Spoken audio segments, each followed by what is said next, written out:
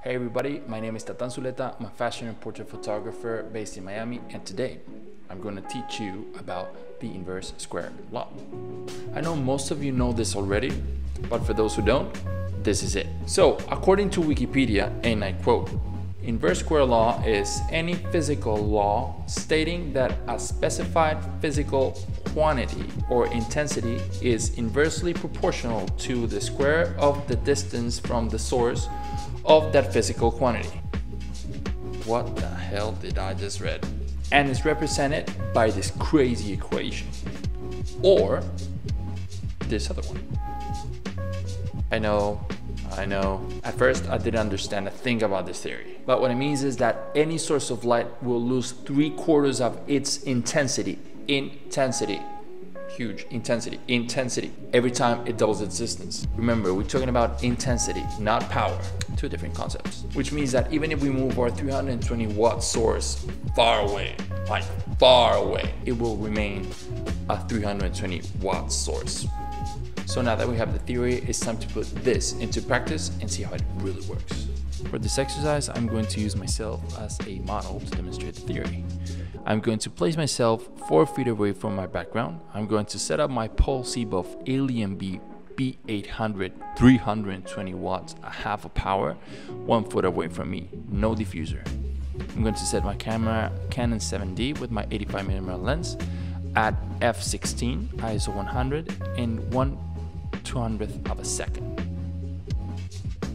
Now, after the first image has been taken, I'm going to move our source twice its distance, which means it will be 2 feet away, same power but different camera settings.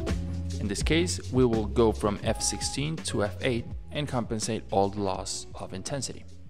For our last image, I'll move our source twice its distance again, which is 4 feet away. Light remains in the same power but once again, different camera settings, from f8 to f4 to compensate.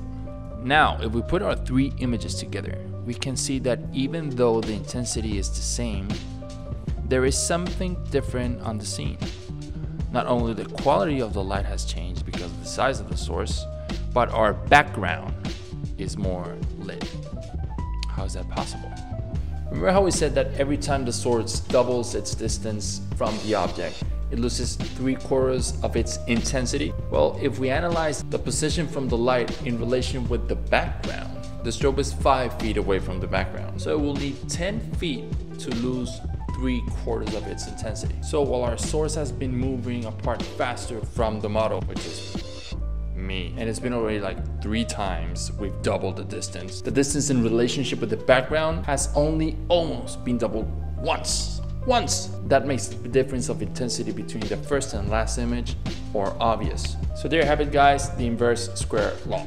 Give it a try, practice it a lot, and let me know how it goes. I want to thank you all for watching. If you liked the video, please subscribe, share with your friends, and I will be seeing you on the next video. Thank you very much, and you all have a very good day.